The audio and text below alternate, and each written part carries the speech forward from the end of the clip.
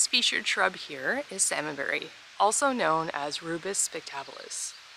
Salmonberry grows on the edges of moist forests, along stream banks, and low to even up to subalpine elevations.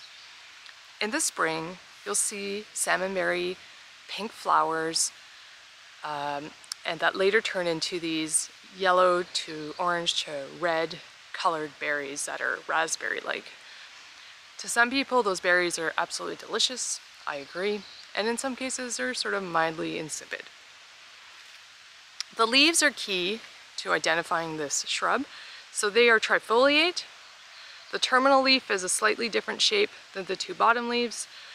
They're quite serrated, and one way to help identify this leaf as salmonberry is if you pluck the top one off, put the other two down as a mustache.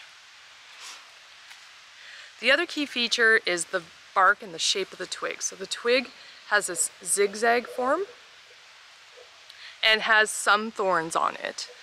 On the older wood, it's quite thorny and can also have a shredding brown, light brown bark.